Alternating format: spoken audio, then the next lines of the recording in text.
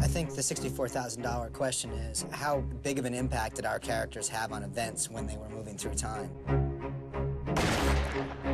I mean, the central question is, you know, can you change the future? We wanted to flirt with the idea of the erase button, of the do-over. It doesn't matter what we do.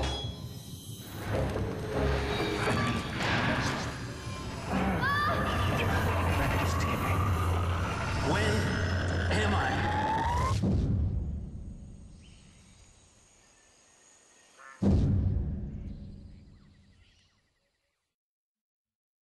The island is moving through time? Yeah, either the island is, or we are.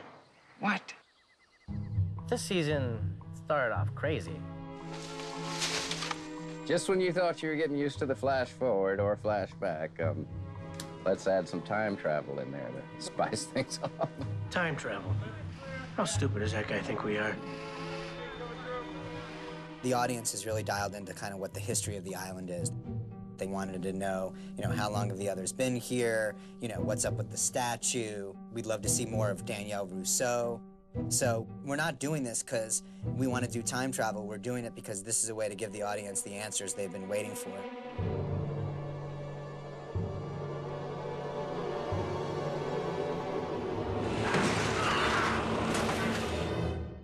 Let me get this straight.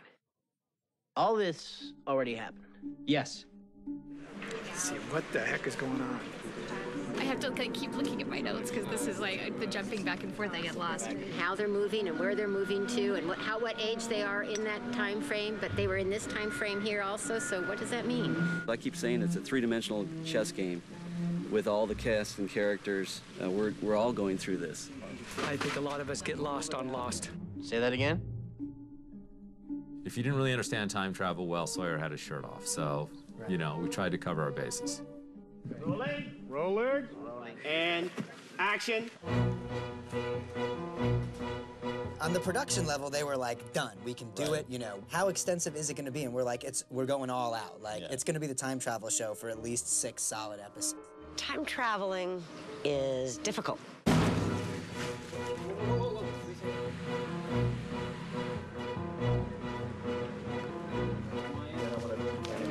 It's an effort across the board, every department. Props, vehicles, it involved a lot of research. I'm examining. This tower and H-bomb were actually derived from the Manhattan Project. It's a credit to the production team in doing their homework and their research. Jughead's an actual name of an actual bomb that was technically never detonated. These are all authentic Korean War era U.S. Army tents. And whoosh, the whole encampment is gone right before your very eyes. Logistic challenges and scheduling challenges to make things appear and disappear have been fun. And roll sound, please.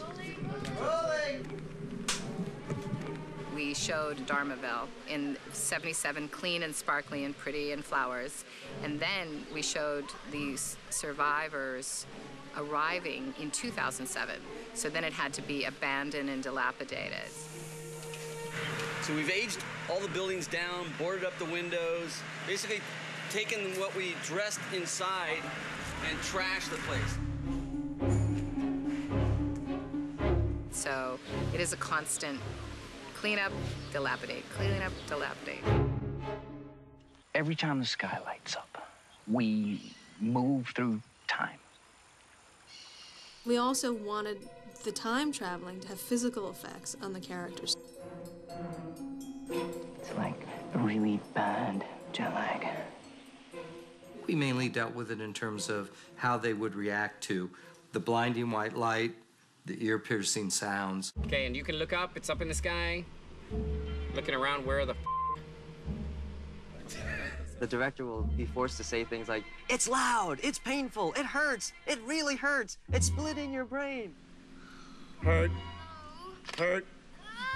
And we're back in day and it really hurts. We're all sort of looking at each other going, what are you going to do? I don't know, what are you going to do? So we're also like, okay. Wow. And it was like, no, I've got arms up. You do something else. I just did arms up. Okay, let's go. Maybe just a little. In the end, I think we all ended up one time on the ground, rolling all over each other, laughing uncontrollably because we felt so stupid doing it. But when we saw it, it looks amazing.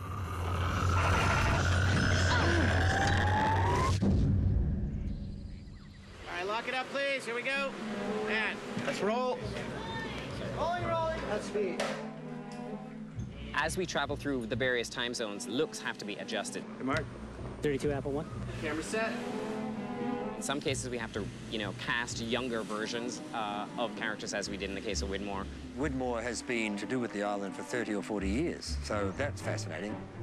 And as we've discovered, they've used 2 other actors to play younger Widmore, with a lot of hair, by the way. Thicker, fuller, more beautiful, luxurious hair. Really, with me, it's a little more hair, and I try to smile less so that fewer of the wrinkles show. And I put a bounce in my walk.